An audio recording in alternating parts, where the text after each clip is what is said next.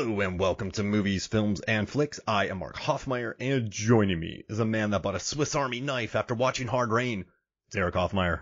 Well, I skipped the Swiss Army knife and I went straight to multi-tool. Whoa. Figure, why settle with the Swiss Army knife when you can have like a proper Gerber multi-tool with actual tools on it? Now, do you have it in a leather pouch on your belt? I do, right next to my cell phone carrier. That's the good thing about the Swiss Army knife, is you can just put it in your pocket. You don't need a leather pouch for it. But when push comes to shove, which is a great cliche to write, you can pull out that Swiss Army knife. Well, I guess you're paying for all the tools rather than the comfort of the Swiss Army knife. Does that make sense? Kind of, but why do the Swiss have a corner on the market for tools? They got there first. Like they got there first and they got to name the multi-tool? If I'm an unknown country, if I'm a country that's jockeying for space on the worldwide, market, I want to become known. I'm going to invent something that's very practical. And I'm just going to call it whatever the name of my country / a leaf blower / headlight. I don't know, something stupid. Like, just name that. And I'm going to invent things and put my country's name in front of it. Yeah. French fries. Yeah. Dutch ovens. Yeah, exactly. I could go Swedish on and on. meatballs. It's just branding. Right. Swedish meatballs. I can guarantee you meatballs were around before Swedish meatballs, but these are Swedish meatballs. You don't go, hey, give me some Italian meatballs. No. Yeah. And then the word Swedish and the word meatball go together. Like Christian Slater or like Ryan Seacrest, Neil Patrick Harris. It just all goes right together. Those names really do go together. Ryan Seacrest. So Neil Patrick Harris. Wow. Guy Fieri. Not so much. Well, yeah, there's some people you got to say the first name and the last name all together. Neil Patrick Harris. It's like one long got name. It. Like, you have a friend named Chris Kelly. Like, if I ever call him Chris or Kelly, no one knows what you're talking about. Chris Kelly. That's what it is. Oh, so Neil Patrick. Oh, yeah, I got it. Like Neil Patrick Harris. Oh.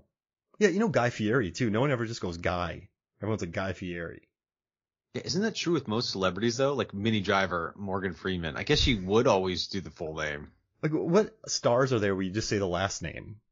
Or the first name. There's a lot of first names out there. I guess people do say Tom Cruise, but you don't really say Cruise. Hey, you see that Cruise is like... Zendaya. Well, Rihanna. It's women, normally, that have the one name monikers. Leon was around. He was pretty great. Bautista. Yeah, right. Wait, no, he's Dave Bautista now. He's Dave, yeah. Yeah.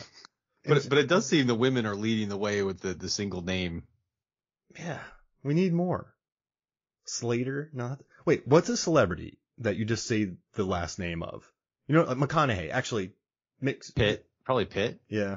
Jolie. McConaughey. Yeah. I think Jolie's a strong... You kind of know who you're talking... Voight.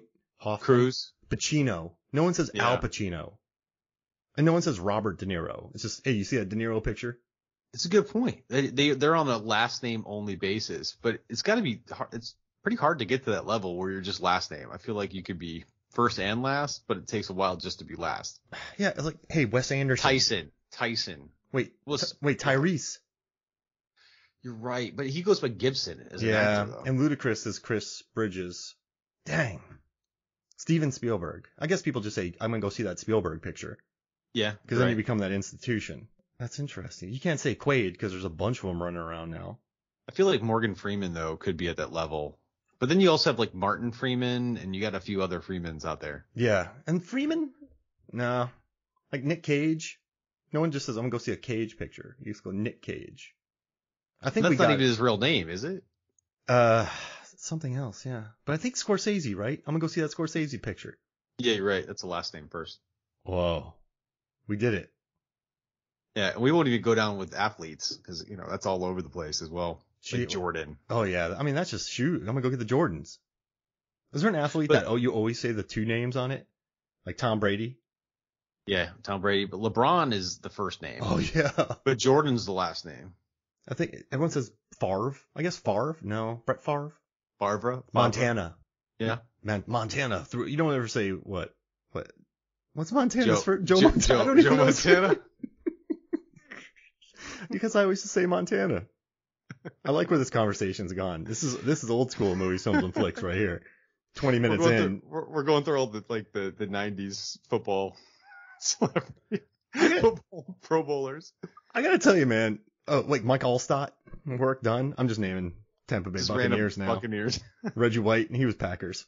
But you had a Reggie White jersey, didn't you? I did. Yeah, he was my favorite. He had that hook move that was probably the most epic I've ever seen from any defensive lineman. Did I ever tell you one time during football practice, there's a guy who did that stupid swim move? Like, he was a senior, I was a freshman. He kept getting by me with the stupid swim move. Then they put in like a senior offensive lineman to guard the guy doing the swim move, and the guy doing the swim move just got plastered. Yeah, because you're vulnerable, because you're kind of turned with your back to the person, and then it just leaves you open to just a gigantic push. It made me so happy. Speaking of swim move, we got this movie called Hard Race. This is one of the most, this was a movie that I'm very happy we're talking about it. 1998. This is a time when disaster movies were everywhere. I mean, Deep Rising, Titanic, Dante's Peak, Volcano, Armageddon, Twister, Daylight, Firestorm. There were so many high, concept. That's an impressive list that you just rattled off. Movies. Because I've been really on a big kick lately of disaster pictures. Because 1997, we're doing this Con Air podcast, but 1997 was loaded with terrible trips. Just people having horrible trips. Breakdown, Event Horizon, just nothing to lose. Just adventures you do not want to go on to. So then I started thinking about disaster films, and then Hard Rain, and then Hard Rain has jet skis. So then that ties into all my other, with Deep Rising. Yeah, in all your work with jet skis, you've never mentioned Hard Rain before. So yeah, I mean, because listen, Hard Rain, you don't think about the jet skis much because you're just focused on the water. Because it's so impractical. This movie, Eric, they filmed it in gigantic stages. When I watch this movie, all I can think about is, I'm glad I never worked on this. Every actor that talks about it, Morgan Freeman, Minnie Driver, Christian Slater, I said all their first names and last names, Randy Quaid, they all talk about it. Like, we were freezing for 6 months. You know how slow this movie had to move? And this movie cost what, 80 million? Crawl, the movie that came out a couple years ago that looks amazing, cost 13. Makes me respect Crawl more. But I still love it though. It's Crawl or Hard Rain? Hard Rain. Despite all of its flaws, it's like, somebody in a boardroom, Eric, was like, listen, these disaster pictures are hitting big. We need to capitalize. Twister made a lot of money, and Twister's spinning, and there's wind and rain and cows, and we need something else. Heat was popular, right? And that's a bank robbery. So we got to add something to Heat meets Twister. Wait, we can't do a Twister? Well, it's not coming. All right, so let's do a lot of rain. Remember Waterworld? But we'll do it in stages. We won't do it outside. So we'll put it in stages. You got 80 million. We'll get the BBC. We'll get companies all over the world. Christian Slater. John Woo directs it. John Woo directs out. We get the guy who shot The Abyss, which is amazing. The director of this shot The Abyss, so he knows all about horrible productions. Then we'll make it. We'll put some actors in it. Morgan Freeman. We'll make it and this guy Kenny will get a lot of screen time because we can't have Slater wet all the time, so we'll just give other characters a lot of screen time. Bruce Springsteen quotes. We'll make an action picture. That's what this didn't come about. You nailed it. I nailed it. Outside of the concept, it's really just paint by numbers, random themes and cliches throughout the movie. This did not come across organically, this movie. This movie came across very cynically. And when I mean cynically, exploitation movies, you make a movie that is currently hot. If there's a trend that's hot, remember horror remakes in the 2000s? If something's hot, you ride it. And I think like a jet ski. And so I think Hard Rain, they just kind of went, you know what? Let's do an armed truck robbery in a rainstorm. You know how you can tell it's cynical though, is because it doesn't it's all over the place in terms of tone. They had elements of gore. They had some thriller elements. They tried to add some comedy with Betty White. Doing our best proto Lake Placid. Yeah, but that's how I could tell that it was just so inorganic the way that it happened, because it had no idea what it wanted to be. It ended on a joke. You just had a disaster movie and you're going to end on a joke, about stained glass windows. The whole thing, it just had no idea what it wanted to be outside of the set. It's quite gnarly too, because you have guys getting shot in the eye. You have people just getting electrocuted. A lot of, Randy Quaid going evil and people getting murdered. But then you have Slater in a car. I think I had this car in high school, floating around. Let's just drive around the block a couple times. And But you know what though? No matter what happens in this movie, no matter where the plot goes, no matter how familiar the beats are, no matter how high concept it is, they still filled up gigantic sets, put them on gimbals, flooded them. No one got electrocuted. When I worked on films, they had to have been in great shape afterwards, because that was a lot of running in like wasty water. I mean, that takes a lot of calories and a lot of energy to run through water like up to your thighs. I would have taken this movie then, so I get to run around for 6 months in water. Like, I'll take it. Why not? In great shape. And people keep getting knocked out. Like Minnie Driver gets knocked out during a scene because she probably just went, I'm tired of this. Just knock me out and I'll disappear for 30 minutes. Like Morgan Freeman gets knocked out during a scene. He's like, I've had enough. Knock me out. Slater gets knocked out and then he's put into a prison. Like, this is a movie where I bet you actors are like, just knock me out. Just give the lines to Kenny. And then they knock him out. Someone shoot me.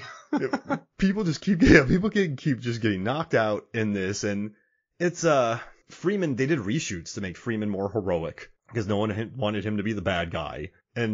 But still though, I mean, it features a jet ski chase inside of an elementary school, which is something I never thought I'd ever see in my life. So I give that credit. That's original. It's the scene where Minnie Driver has to help Slater out with her Swiss Army knife getting out of the prison cell. Like, there's some good bits there. He gets the keys, but it's for a truck. Like, that was amusing. I liked how he took the flashlight out to breathe through it. Yeah, I mean, there's some interesting parts. That's a well-written scene that keeps the budget down. So yeah, it's just, I think when you get this much budget, and if you looked at how many people funded this movie, so this was funded by, this had a huge one. I think it was, like the BBC, BBC, Toho, UGC Paramount, and then also the Mutual Film Company, and then Telemunchen. So you had a worldwide group of people financing this. And then you have, sorry if I mispronounced Munchen horribly. So yeah, I think there's a lot of cooks in the kitchen, and then you just can't move with water, Eric. You just can't do it, man. It had to have been such a slow production, but it's still a good idea, and it looks technically polished, and no one got electrocuted, so you got to give it props. But like, why would they do this after Waterworld was a disaster with a massive water set? Well, went on stages. They shot on stages, so but they took over an aircraft hangar where they built airplanes. But I mean, just generally with that size of a set, with all the water, I mean, there's got to be some kind of correlation between shooting in a ton of water and being miserable. I mean, the crew mutinied on Waterworld, didn't they? They just? Yeah, I mean, so they went to Hawaii to shoot, and then, they got price gouged. A lot of people left. Tina Margarino wore a prisoner costume during her thing because everyone was stuck there. Kevin Reynolds and Costner fought the whole time. I think they both got divorced during the shoot. It was just an absolute, like, they shot in Hawaii. They couldn't really get off of where they were shooting. It was just a nightmare because they couldn't control the elements. So I bet you in hard rain, they're like, put it in an airport, put it in a hangar. Like, let's shoot in a hangar. Yeah, we won't have the Waterworld problems in there. So instead of making the same mistake again, they put it in a hangar to avoid the same missteps as Waterworld. That's an interesting take. I guarantee it because, but that never works. Like, after Coppola had gone way over budget on a bunch of movies, Apocalypse Now and everything, they're like, when you make Bram Stoker's Dracula, you got to make it in stages. We're not putting you on location ever again. But then he took over every stage, got every shot in camera, and they went gigantically over budget shooting on stages. So I think you have good intentions to keep the budget down. This out on Hawaii, or this in Ohio on a real place where they flooded, would be a $120 million movie in 98. Mm-hmm. But still, anytime you're moving with water, it's so slow, man. It's just so slow. And yes. So you said something interesting about high concept. And all right, I want to explore this a little bit because I didn't quite understand the whole high concept before I started researching this. To me, high concept kind of feels like a oxymoron. Mm-hmm. But in reality, it just means that it's not like the quality. It just means that it's heavy on the concept of what's happening versus what's happening inside the lines. Yeah. Is that an accurate assessment? Yeah. Like Memento and anything Christopher Nolan turns out, it's not high concept. You're not explaining Inception to anybody. You're not explaining Pulp Fiction to anybody. But if you say Hurricane Heist, or if you Snakes on a Plane. Snakes on a Plane. That's like the classic example. That's high concept because, like a high level breakdown that you give to people. It's like it's even quicker than an elevator pitch. An elevator pitch is supposed to be a couple sentences, 30 seconds, but this one's just Hurricane Heist, Hard Rain, Titanic. Yeah. Like Titanic. Like that's it. We're making Titanic. Oh, Twister about a tornado. Oh, Firestorm. Ghostbusters. About these guys who bust ghosts. Yeah, a firestorm about a robbery during a firestorm. Dante's Peak, a volcano. Tommy Lee Jones saves L.A. from a volcano. Like it's so easy to pitch. I think it's great for buzzwords. It leads with the concept rather than the characters. Exactly, and like studio executives can market around that too. Like that's so easy to digest. And so, I mean, there was so many of these types of movies in the 90s. You know, it was just there's so many high concept films, action films that had budgets, dude. Like Deep Rising cost 80 mil to make. It's beautiful, but it's which one was that? Was that the asteroid or the tsunami? So Deep Rising's the one on the cruise ship where Treat Williams, they battle a monster, and it's amazing. Yeah, it's amazing. It's hilarious. The guy who directed The Mummy did it, and it's like a wonderful movie. But yeah, there's Deep Impact though. Yeah, Deep Impact and then Armageddon. So you had all these movies with natural disasters, and then they kind of just thought, well, let's do a bank robbery during a flood. Like that's it. Like if Twister had a bank robbery. So here's how I watched the movie. I don't think I saw it when it came out.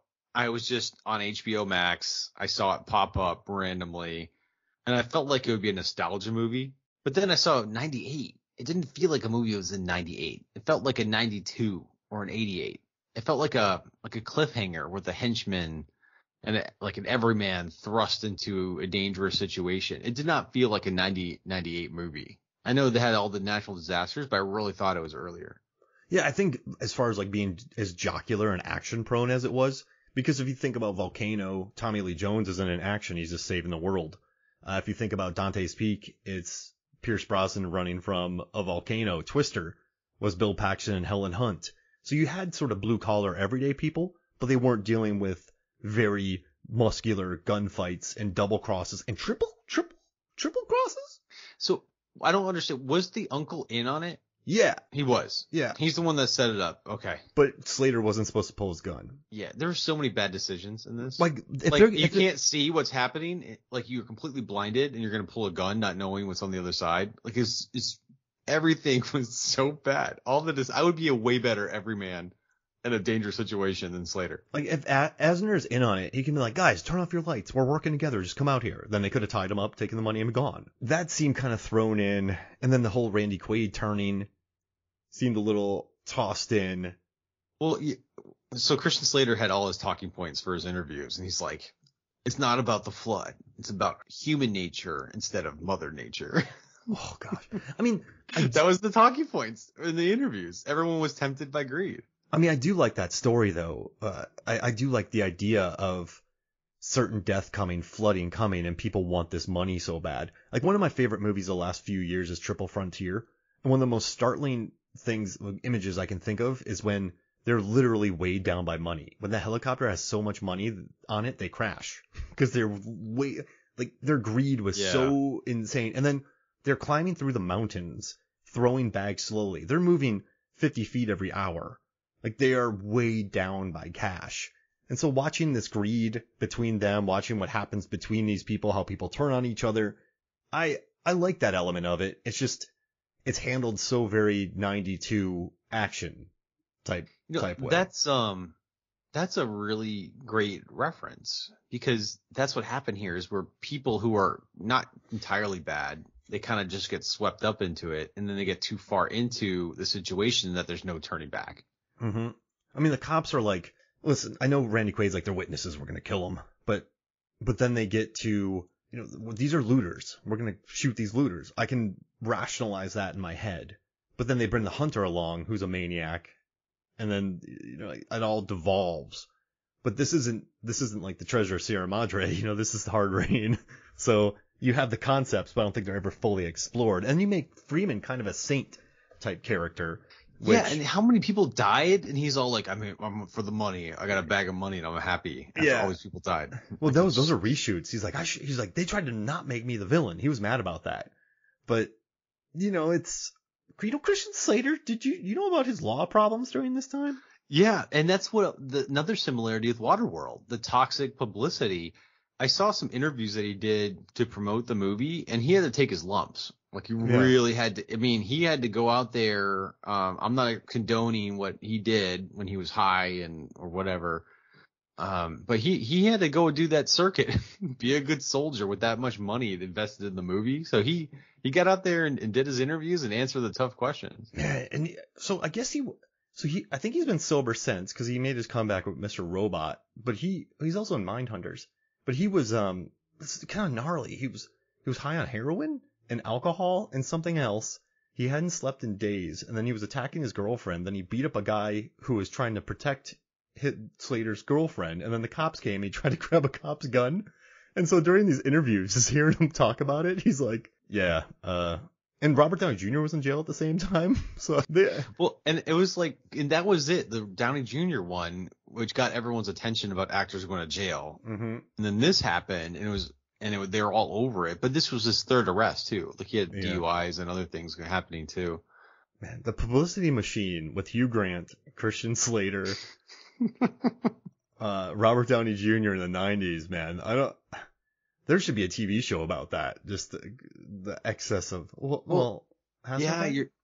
you're right. But you know what's interesting? I think because we have so much more content these days, and because like the amount of movie stars arguably proportionally is less than it was in the 90s, we don't hear about this stuff happening anymore. But I think it's because there's so many people on TV, reality, movie stars, TV, streaming. Twitch, TikTok, the news news moves so fast, dude. Like people are talking about She-Hulk tonight, but by Friday people will be talking about Lord of the Rings, and then by Sunday people will be on House of the Dragon. So it's we didn't really have that in the 90s. I don't even think Sopranos wasn't around yet, so we weren't at peak TV. I think Oz maybe was kicking around. So I mean we had Seinfeld and everything, but it wasn't.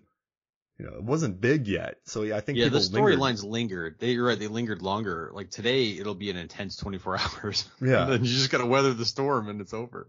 Yes, but this hearing he was quite honest about it too, the questions. But he's like, I got a problem.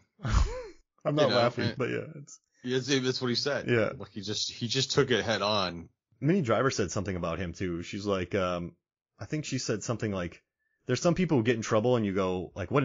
There's some people, she said, who if they get in trouble, you go, what an idiot. She's like, I don't really care what happens to them. But Christian is not that guy. He's directed, now he's producing, so he has so much to offer. He's like, I think he will once he gets all this behind him. So she kind of said like, he just had demons. He had to exercise. I'm not condoning anything. Well, his behavior was abhorrent. So I laugh when things are really bad. I don't, that's like my reaction. I know we're getting in the weeds with this, but yeah, this got hit with that.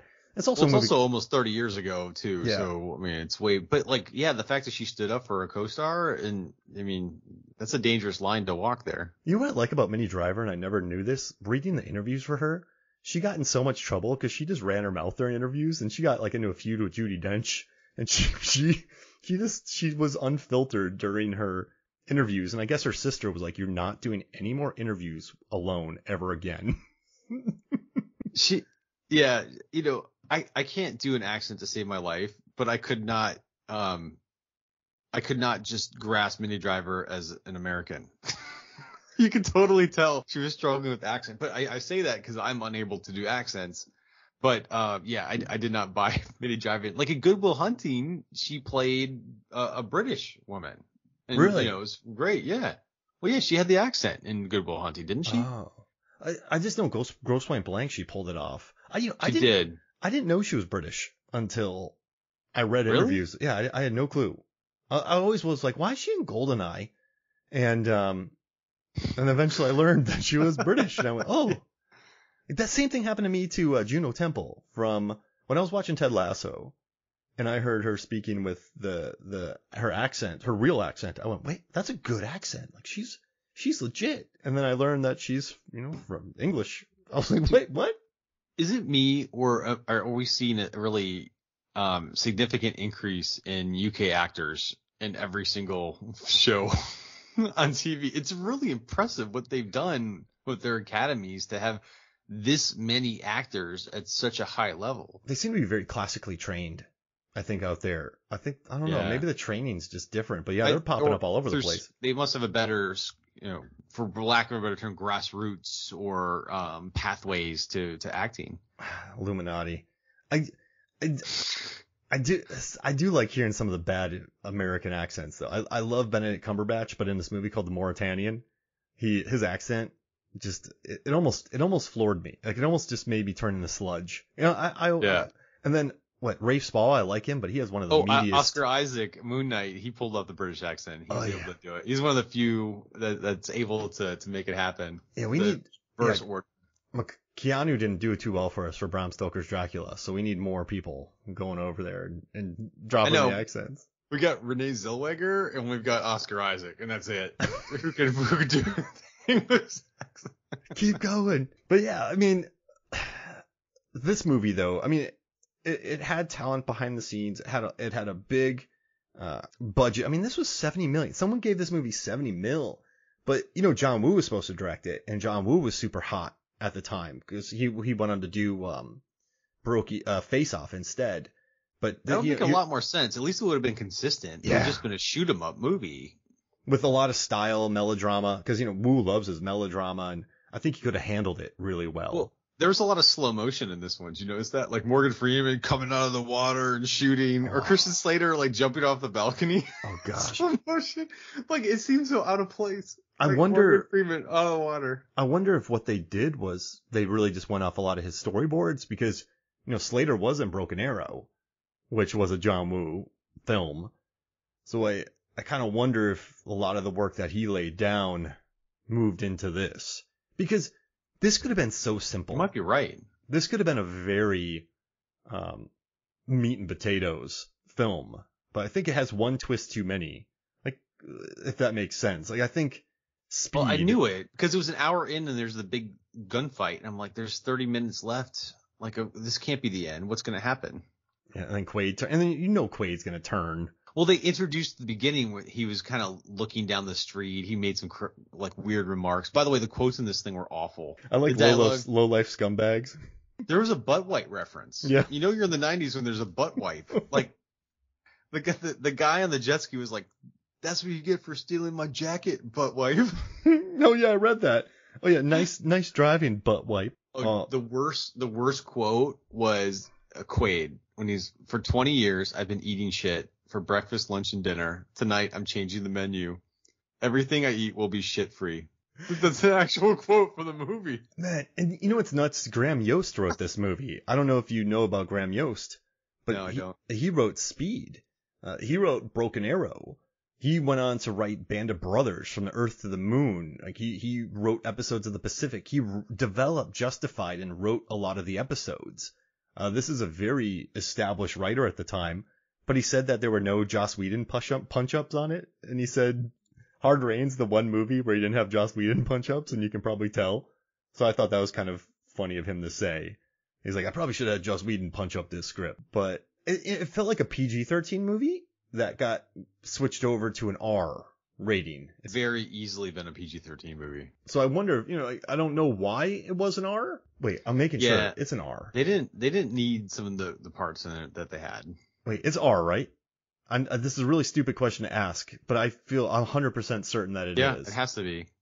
Yeah, so it's an R-rated movie, and it has the word butt wipe in it. But still, we're slagging on this movie a lot, Eric. I know. I try to look at the positive more and more, but we'll look for the good in the second half of the episode. I just think, still though, these people put a lot of expense into giving audiences a different look. And that, I think, has to be admired to a certain extent, because it slowed down the movie. I think the movie became more about the effects than about the performances and plot. But at least they thought to themselves, cynically, let's flood a hangar and let's put stuff in there, because we've never seen a movie since like Hard Rain, and for good reason. You're absolutely right. We haven't seen this. Like, how many countless action films have we forgotten about because they're all the same? This is Hard Rain. This is something we haven't seen. I think it's worth a watch today just to get an idea for those practical effects that would probably just be CGI right now. Yeah, I mean, That's probably wise, but they just went straight CGI. But yeah, I do, it's a good point to look at the positive. They did take a risk. They took a big risk, and it was pretty ambitious when you look at it. I mean, yeah, I mean, super. And also too, when they're filming in those tanks, that's pretty good atmosphere work because you're in a hangar shooting and you don't feel the really, like Sleepy Hollow's beautiful too. That's great studio work. And I think that's 99 when that came out, but you don't ever think, I watch some of these I watch a lot of shark movies, Eric, and you can tell when they shoot in a tank because the water's crystal clear and the water doesn't move. But in Hard Rain, man, like they did really good tank work on this. I love the tank work in this. It was all at night too. Mm-hmm. I mean, it's nice too. It's at night, but you just shoot it inside when it's dark and you're shooting during the day. So it's probably a little bit easier on the crew. What's kind of nice about this movie, I feel like once you get everything flooded and then you get some actors in, it kind of just runs for itself the rest of the day. The camera crew's kind of screwed. The grips and electrics, but there's no extras. If I was first team on this movie, you're just getting the actors dry. So it's, that wouldn't be terrible to work on, but it's just still though, I still appreciate this movie because even though we're not hating on it, we're expressing our thoughts about it. It so I'll give any movie props for trying. There's nothing more I hate about a movie when it's just stock. There's some movies you watch that just feel well. Let's talk about things that we liked. Like I liked the chemistry between Minnie Driver and Christian Slater. I like that. I like that they made Morgan Freeman a bad guy. I mean, that's a risk. That's like making Denzel Denzel first name. Yeah. Hey, there we go. Oh yeah. Yeah. First, but they can make Denzel a bad guy like in Training Day. That's risk to do that. To make someone so beloved. And even though they redeemed him, yeah, I mean, and then they had to reshoot it because test audiences didn't like it. So they tried different things. So, I think Minnie Driver reminds me of Imogen Poots. No matter who Imogen Poots is on screen with, she has great chemistry with them. And I feel like Minnie Driver does that too because Grosse Pointe Blank, Good Will Hunting, Hard Rain. I think she's just awesome. She's just an awesome. She seems blunt. When you're awesome, you naturally get along with everybody. Yeah, she seems super blunt, and I kind of like that about her. Just talking what she said, talking what she means. But yeah, I mean, I like the chemistry, and also, dude, there's fun jet ski. You know me, I love jet ski action scenes. They're on jet skis going woo. How would you rate that jet ski scene in the pantheon of other jet ski scenes? Well, I would have so I've talked about this before, where like Transporter 2. Jason Statham is like, I'm looking super cool on a jet ski. F. Like, Transporter Refueled. He goes in a straight line. F. Get out of here. This movie though, they are they're turning, getting stuck, and they have to do 3-point turns to get around the school. And he wrecks on it. The guy wrecks on the jet ski too. They wipe out. And the nice thing about the jet skis in this movie is they're practical. Like, we don't want to have something that could hit the bottom. So we need something that can go through the water without going too deep. So you get a jet ski. Like, it's a very... It was less about the indulgent nature of choosing the jet ski. It's not like, I'm on a boat. This is the most practical idea we can use. We can get in and out of alleys. They are unwieldy, and it shows that it's unwieldy. And I mean, listen too though, when they're going full speed and they're cutting corners in that middle school, that's pretty cool looking. That's cool. They built that set. They flooded that set to have a jet ski action scene. So you automatically give this movie a B-. Like, if someone said, Mark, what is Hard Rain? If I know there's a jet ski action scene in it, a good one, I'm like B- immediately. But what's the moral here though? Like, you could do everything right. Like 90% of this was the set. But if you get 10% with the dialogue and the tone wrong, it's a bust. Is that the moral? Well, I think they were so concerned with the Hard Rain. We got to flood this set. We have to build this set. Everything became about the rain in that movie, flooding the sets, wetting the set, the sprinklers. Like, I don't think the best plots for me, like, look at Collateral, right? It's Tom Cruise and Jamie Foxx in a taxi cab going to 5 places. Eventually they go to 6, but it's very simple plot. But that leaves a lot of room for character development. The performances on both were amazing. The best of a generation. I mean, even look at Cliffhanger. They dumped the money, and now they need Stallone and Rourke to help. What's the guy's name? Rooker. The guy from Guardians of the Galaxy. They're like, hey, help us find the money. Like, you're gonna help us find the money, and then you can have character beats throughout that. So this Hard Rain, there was no character development for Slater. There's nothing simple about it either, because you're going to a prison, then you're going to a graveyard, then you're going to this, and then you're going through a school. And so there's also no linear structure to it, because you don't know when they're going to be going, when, where, why, and how. And like, there's no, we're here, we're going to go here. So Collateral's like, I'm going here, we got 5 stops. Mad Max Fury Road, we're driving this way, we're driving back. And that leaves room for character development, at least that's what I think. And when you don't have that, when this movie's quite aimless in where it goes, so then it just doesn't, everything's about the rain. There's no clear ABC goal. The characters are just fall. You don't care about any of them. Maybe Minnie Driver and Slater, but so then you think it was like blinders on, like Yeah. blinders, or like maybe they were lost sight of the audience and were thinking about this creation that they were making. Yeah, dude, I think they just thought this is huge and this rain takes up everything. But there's no Look what we created. Look, everyone's going to appreciate this world that we created, and then they didn't. And it's kind of stupid too that they're not like, hey, we got 20 minutes until the dam breaks and we're dead. There's no countdown clock in it. There's just whatever, we'll be all right. If you There was the dam, like the one guy working at the dam. Yeah, and then but then he leaves. One single person working the old dam, protecting the city. I gotta open all these doors. But yeah, he opens all the doors, it breaks, but like there's no concussive flood. It's just, I don't know. I think you need a really simple structure in here, which is an armed truck robbery, and they're trying to stop the people from robbing them. Like you don't even need the cops really. You just, the cops could get killed halfway through, or you know what I mean, or halfway through you introduce them, or I don't know. But you just don't need that. Like you gotta have a simple structure. Should it be more like Ambulance, when it was about the chase?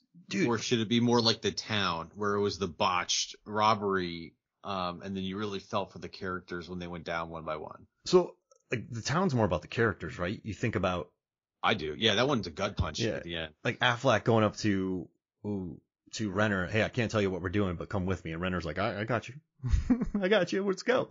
That's a good line. And you have Rebecca Hall, you have John Hamm. I think that's more about the characters, but Ambulance is one of the most repulsive movies I've ever seen. So I hated that. I'm sorry, I don't mean to be negative, but like, how do I root for? I can't root for these people. I don't feel bad. I mean, they shot it in 35 days for $35 million. And it's just, I feel like it's just a marvel of filmmaking in this day and age. And I love how it gets in and out. But see, I also had to watch every single Michael Bay movie. Oh, that's right. You counted the explosions. All of the explosions. So nothing, his movies feature a lot of terrible people, man. Like they're not, even the good people aren't likable. And so this is the first movie ever of his films where he tries to take bad guys and make them relatable with the insurance type stuff. That's the first time he's ever done that. But I guess I'm more talking about with Ambulance, how propulsive it is. You get on this, we robbed this place, we're on a thing, and they say it's a V8, it's a beast. This thing could drive all day. And then you have a great driver, and then they're chased. Like it's just economical filmmaking by a director who no other director could make that movie in 35 days for $35 million. I guess is the aspect I love about it. Yeah, they had to close off a lot of streets. Yeah, a lot of permitting. Must have been done. And the good thing it was during the pandemic, so they were able to kind of make it happen. And inside, you could be driving around somewhere and you don't have to like cut down on that budget. But I think Hard Rain would work better like that. But there's no goal. There's no goal at all. They get the money halfway through, so I think they're like just going into it. You never know what's. I don't know. Does that make sense? I think like the raid, like dude. Bottom of the building, top of the building. Die Hard, he's stuck in a building. Like you just know where it's going. It was driven by bad decisions, like these people making the wrong decisions. Yeah, and it never comes together, I guess, for me at least. But it still, dude. Like at least but see, I know how they lose track of that.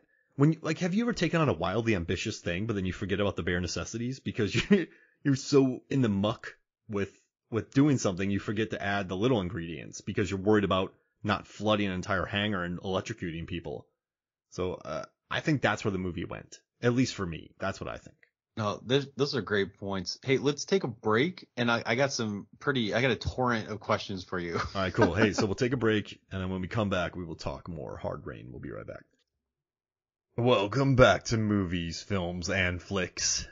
Talking more hard rain, Eric. Yeah, but I got news for you. If the dam goes, it'll wipe out the entire town. Screw the town.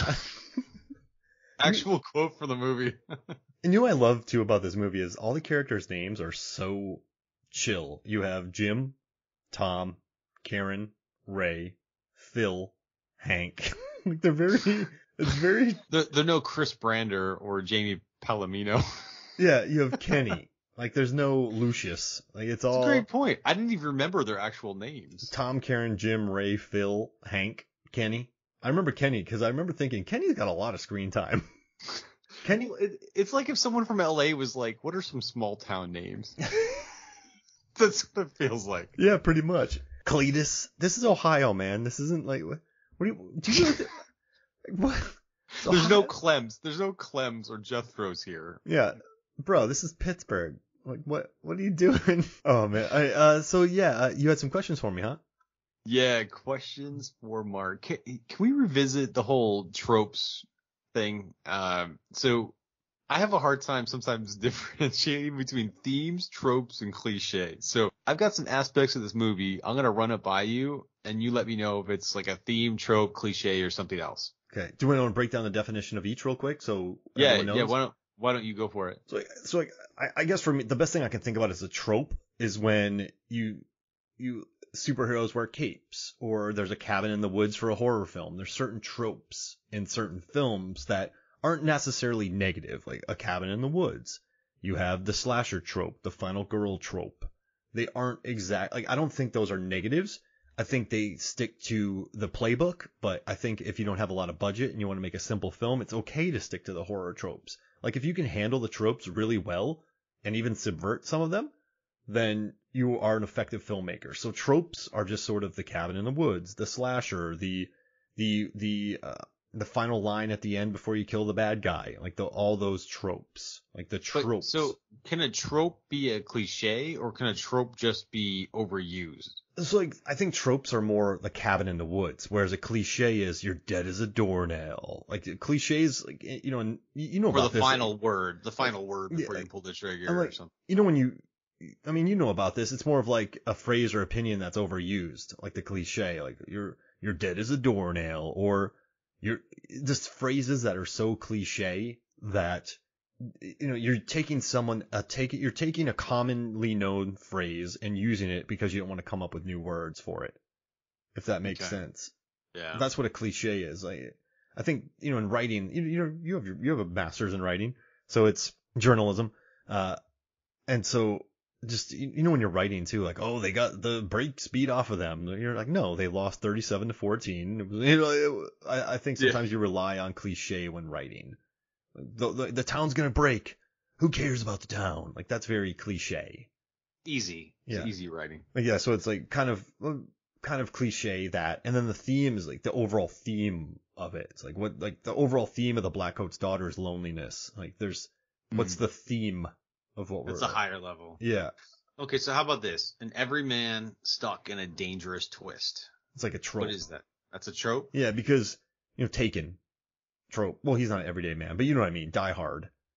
Like it's far from an everyday man. Yeah, but breakdown. That with everyday man, wife is kidnapped. That's a trope of the film. If that makes sense. Or like almost every horror movie where you have the one person that rises up. Yeah, the final girl, final guy, all that kind of stuff. Like that's the trope. All right. How about the heist that is tragically escalated? Like it didn't mean to go. It goes sideways. People die unnecessarily. I think that's more of a trope. But if during it, if you have the one person who's always is the hot shot, that's like doing coke. Like that's really cliche. Like the hot shot guy doing coke who's going to get you all in trouble. If that makes sense. But that's a trope of action films, and then. You could add cliches to the dialogue or what happens, if that makes sense. Okay. All right. Got it. Now, getting swept up into a bad situation to the point where there's no backing out. I think it could be, what is it, like Bad Bosses? What's it? Oh, yeah.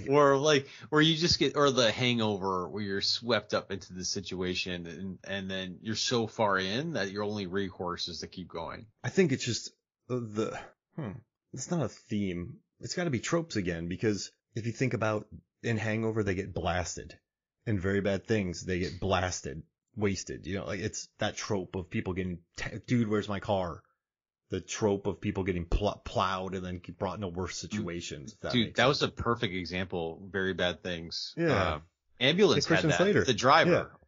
Yeah. Oh yeah, that idiot. Like that's like such a stock. You know, doing a crime for the insurance money. Oh, I thought you were talking about the sandals guy who gets his legs run over. I thought you were talking about him. Oh yeah, okay. Yeah, don't wear you always know. Birkenstocks. Yeah, you already know who's gonna get whacked. Yeah. You just do it. All right, so conflict amongst the antagonists, or for lack of better words, conflict amongst the quote bad guys. Yeah. It seems like an interesting writing ploy because you can go a lot of directions with that. The bad guy with the conscience. The Then Rock. you have like the ultra bad guy. You know, The Rock has that. Con Air has that. Remember The Rock when Ed Harris doesn't want to light the nukes and the guy's like, we're here, we're doing it. So you have, that's a way of making, you know, you want to have a sympathetic villain, but by having a sympathetic villain, you have really bad guys. You can't have the sympathetic villain without being balanced by the really bad villain. Yeah, exactly. And so you have that's the sympathetic villain with the one henchman who's a straight up murderer. So I think that's sort of the trope of those characters. So is that a trope? Conflict amongst antagonists? Yeah, because that's not a cliche. Like if they said stupid things, then that would be cliche. Like, no, you're not, or like a common phrase would be very cliche. Does that make sense to you? Yeah, like, I hear you. In writing, the cliche is just that. But I mean, I just think tropes are just like a common convention that's used. Like it's a writing device. Yeah. And then cliches are the dialogue within that. Like, I always knew it was you, Fredo. You know, like, I don't know. So what about henchmen getting eliminated one by one just so they can go from action scene to action scene? I mean, that's just a storytelling beat, right? But then that also becomes, because every action film that happens, there's always, so you have the trope of, but I mean, if you think about it, there's always the pattern. The Raid, which I think is one of the greatest action films ever made, that he has to fight Mad Dog before he gets to the guy. Every John Wick film, there's always the legit henchman that he has to beat up at one of the Raid guys in John Wick 3. You always have to beat up Commando. You have to beat Bennett before you get to the guy. Like there's always what I listened to your Under Siege episode recently, and was Tommy Lee Jones, that was the minor boss before he got to the main boss? Or was he the main boss? Yeah, oh yeah, but see, in Seagal films, no one ever fights him. He just kills everybody immediately. Like, so even the final boss is essentially, like, Arnold Schwarzenegger, Stallone, JCVD, they all sold more than Seagal did. Seagal never sold for people. So, yeah. It was like, here I am, worship me. Yeah, and well, actually in Under Siege 2, he had to kill the guy before he got to the computer guy. But in Under Siege, he had to fight Tommy Lee Jones, knife fight him, and then he just stabs Tommy Lee Jones in the top of the head. But yeah, I mean, you have the trope of the second in command, who's a kind of a legit tough guy. You have the Kenny guy, who's the idiot that's always going to mess stuff up. Those are just the kind of common conventions that are in most of these movies. Dude, great answers. 2 more questions for you. So one thing I did like about this is I kind of like the idea of amateurs trying to pull off a heist.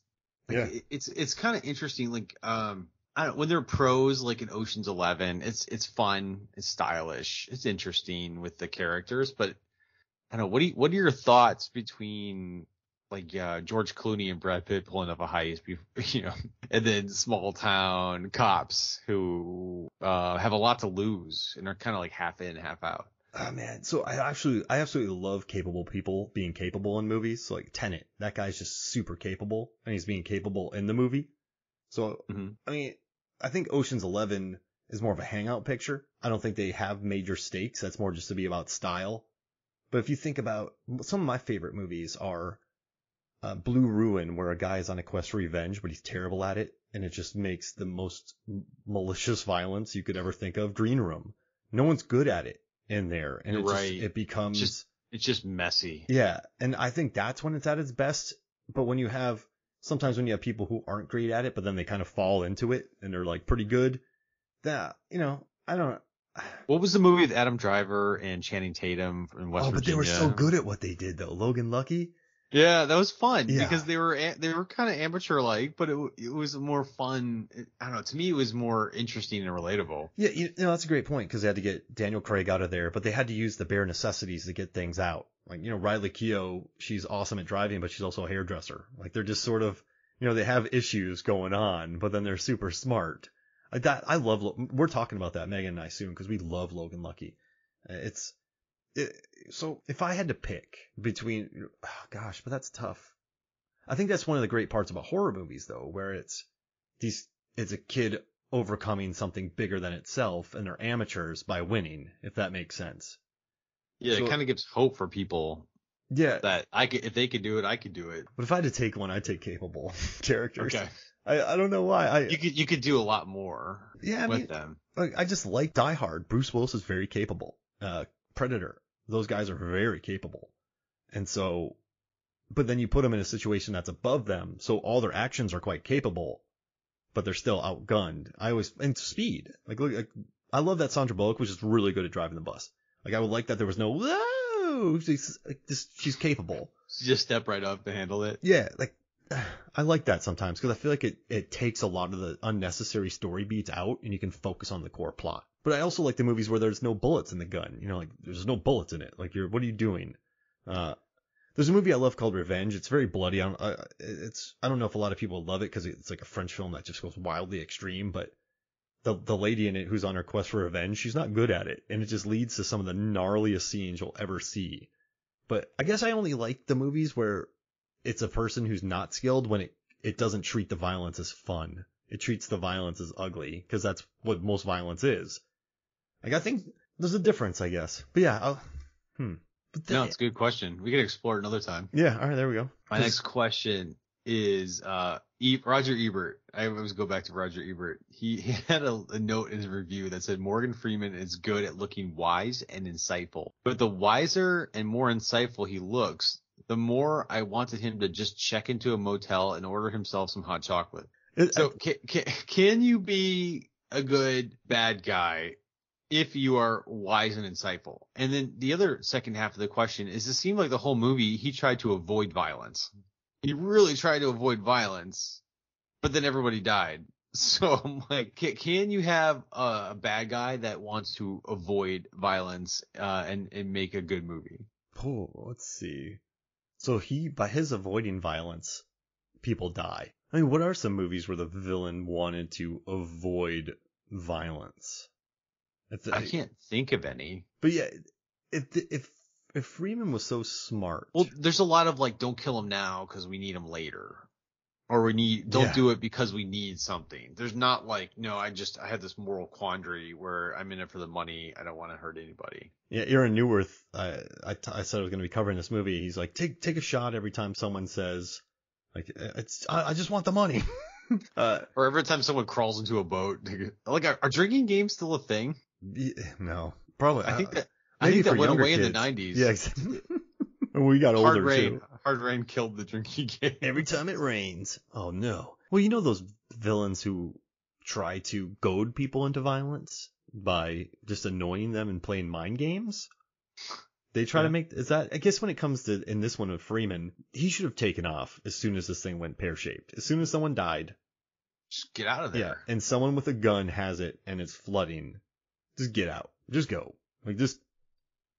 There's more armored trucks. There'll be more things going on. So that's another problem with, I guess they don't have to, but he keeps pursuing the money because he wants it. But you never get that desperation from him. We never get to spend time with him in the beginning knowing how much he wants this money, if that makes sense. I mean, we don't need that, but he keeps going for it. And then and then the first time they introduced him was the bar, and he threatened to kill Kenny for talking about the money. Oh gosh. And then Kenny goes and shoots a guy, and you're like, ugh. Yeah, man. They had to reshoot it. So maybe I think his character got his comeuppance in it. But then they made him alive and turned him a hero. You're right. With all the reshoots, it just kind of threw everything off, probably. Now, some reshoots are fine. You go shoot a big budget movie, and you're like, okay, we need to do things here and there. But they had to wholesale change it. So any changes that you have are not going to feel organic. Con Air, that fire truck chase at the end was added. And whenever you watch it, you're like, man, I don't even remember this scene. So yeah, I think the reshoots hurt it. I think they should have, if they were going to do that, they should have teamed him up with Slater sooner and then introduced the Randy Quaid guy as a villain earlier, if that makes sense. Yeah. Like, that was like maybe 2/3 of the way through the movie. Because they were still arguing. Remember, they go into the place. He's like, "Oh, that hurt." And he's like, "Good."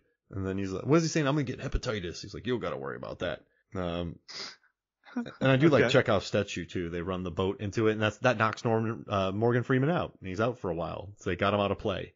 So yeah, right. They also put the boat through the stained glass windows. Oh god, into the church. That her pumps work so hard to do. Yeah. Are there any other movies? I mean, maybe this one goes back to the originality. What other movies do you think of where there's a busted dam or a levee with impending doom? I can't think of another movie where this is in play. And I think, I know if someone's listening out there, that was a massive dam. You're right. But like, I don't know if someone's watching, like this could be, something that could resurface. San Andreas had it. Oh wait, here we go. Dam burst. Oh, Superman. IMDb has everything, Eric. Dante's Peak. Evan Almighty. The 78. Let's see. Yeah, I mean, there's not many. There's not too many giant dams busting. A lot of monster movies, they knock dams over, but they look tiny. They're all giant dams. Yeah. They're not like a city dam. I can't think of too many more than this one. Yeah. Okay. Well, dang. Yeah, this is my question. Do you know the original title of the movie was The Flood? So I think that backs up your point about someone was like, we need another disaster movie that hasn't been done yet. Well, think about The Flood. This is a very John Woo move because he liked to explore. John Woo loves to explore sort of melodrama and character beats. You know what's great about Face Off is the prison escape with Nick Cage. There's a lot of sort of moral questions there because he's trying to escape, but innocent cops are being killed. And then when the gangsters are being slaughtered by the cops, you feel bad for the gangsters because they're being slaughtered by the cops. So he likes to add some really interesting dynamic action scenes that make you feel different things. Like as these villains are being killed, slaughtered by the cops on Travolta's orders, you feel for them. So it makes you feel different things and think about like moral questions.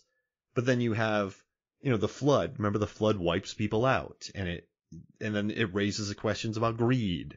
And then that takes them out. So I think the flood makes more sense if you were going to go more like Triple Frontier. More sort of. Yeah. But then Hard Rain, Firestorm, Hard Rain, Chill Factor. Most dangerous game. Yeah, ooh, I love that movie. I love that. That's like one of my favorite short stories. 9th grade, I read it for the first time. Made me very happy. But yeah, I think The Flood would have been better had it been a John Woo movie. Yeah, they could have gone bigger. The stakes would have been higher. I think so. More emotion, more character beats. I got an idea for you here. Let's close with something. All right. You're a producer, right? And we're stuck in an elevator and the power goes out and during a flood and we're in a high rise and we're stuck and I could pitch you ideas for high concept flicks. And I have to approve one of them because we've become buds, right? Yeah, because I end up figuring out a way out of the elevator and you're forever indebted to me. And you make a promise to make one of my ideas. All right, let's hear it. All right. First one. This is more of a crowd favorite. I know you had the concept of Squid Lake, but I'm gonna take it up a notch with Orca Lake, which orcas in a Canadian lake. I'll move that to the next round. That's good. Okay, that's moving. Okay. All right. Next one. Nightmare on Elm Street, but not while people are sleeping. It's while they're in the metaverse. That's too much. That's too much. But it's like, okay, you're in the virtual reality and it's like a digital Freddy and he stalks you in the metaverse. So you have no idea what's real, but you're addicted to this game and you have to navigate through the game to save other people from Freddy. That's not high concept anymore. That's lost. That's all right. That lost me. Like with technology, there's all these opportunities for these old horror movies to get refreshed into the current day. Nightmare on Elm Street. Wait, Nightmare in Virtual Reality Elm Street. I guess if you said something like that. It's Nightmare on Elm Street, but he attacks you in virtual reality. Yeah, it's like Nightmare on Elm Street, like V2. Or something. I like Orca. I'm going to go with so I think Orca Lake is a better, stronger idea for me. Okay. So I'm not going to move that on. All right, cool. All right. Top Gun, but with drone pilots. Pushing the limits of drones. So it's just handles and like. Yeah, the handles, and they get really intense. They still play volleyball and go to bars, and they'll ask for high-fivings from like the console. And they're just playing video games? Yeah, but they're pushing the drones to the limit. But they're the most expensive drones ever made. And it's a high-stakes world of drone pilots? Yeah, pushing it to the limit. All right, well, I'll move that to the next one. Because it's just silly. It's a lot of sweating from the drone, but then you can cut back and forth between the video feed and what's actually happening. I picture like Mary Elizabeth Winstead in this movie for some reason. I don't know why. That's good. And Aaron Paul, because he already did a drone movie. There's another drone movie? Yeah, Eye in the Sky, he does. He's a drone pilot. But not like this one. This isn't about hotshot drone pilots. Alright, so I'm in Miami, and it feels like every other person now is into crypto. So Wolf of Wall Street, but with cryptocurrency scandals. Or like defrauding people with crypto, but like Wolf of Wall Street. Like if somebody's really smart with crypto and they get carried away, they make all this money, and then it all just comes crashing down. So like Scarface, but with crypto?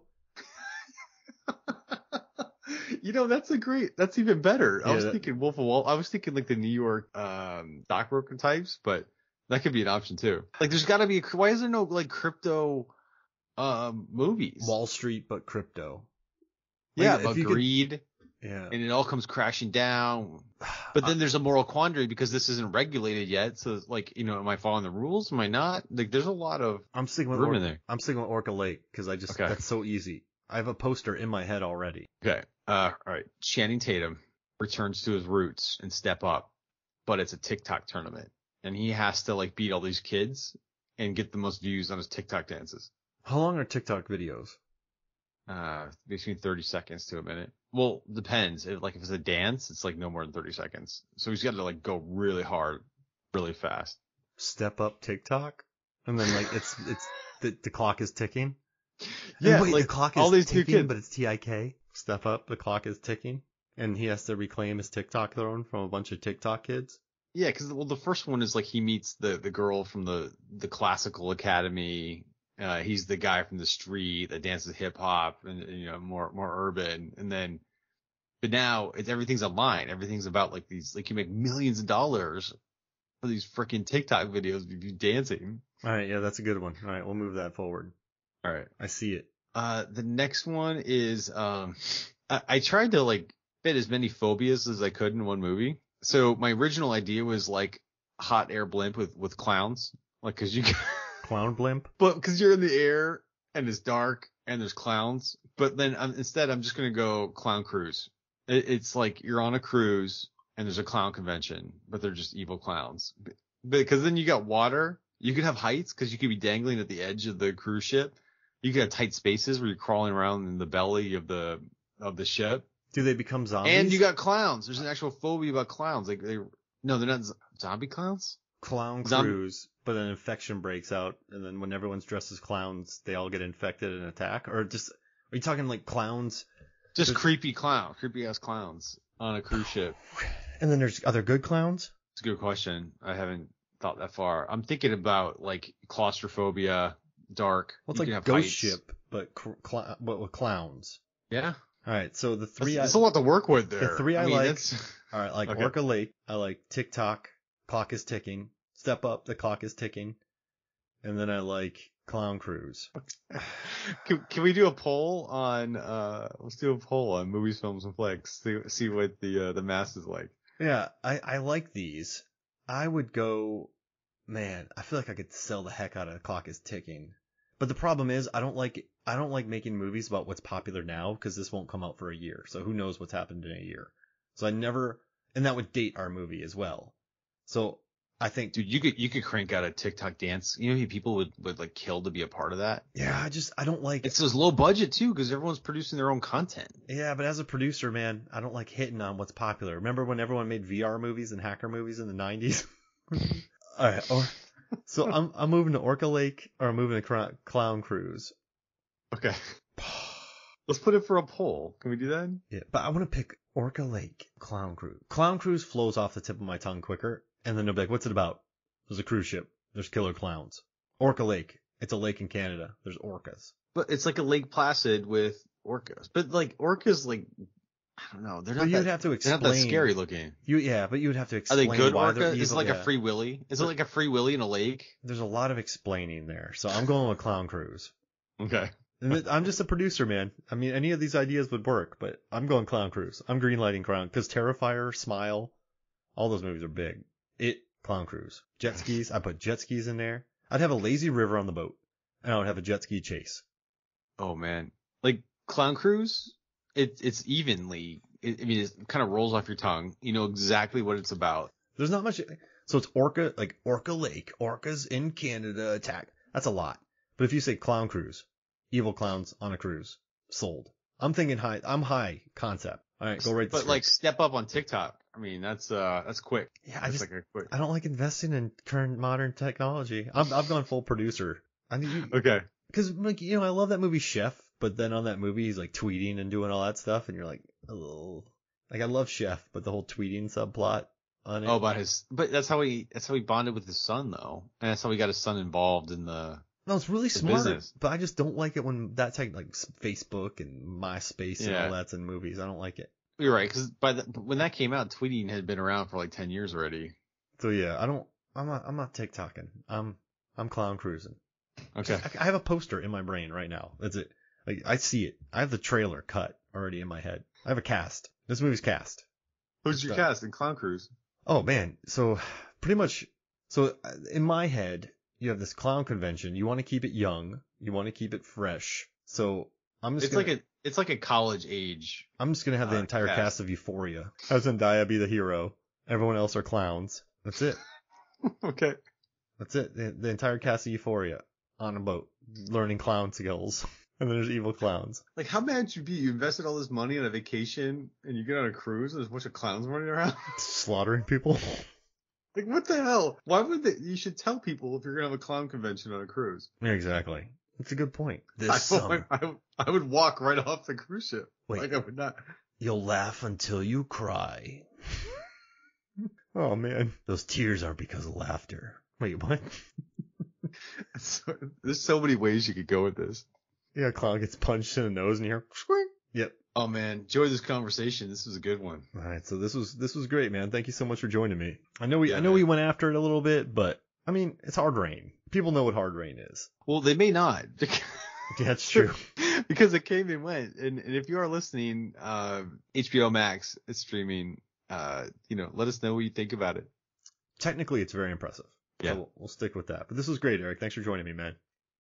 Yeah, that was awesome. See you, man. All right, so for me, Mark Hoffmeyer, and for Eric Hoffmeyer, this is Movies, Films, and Flicks. We'll see you next week.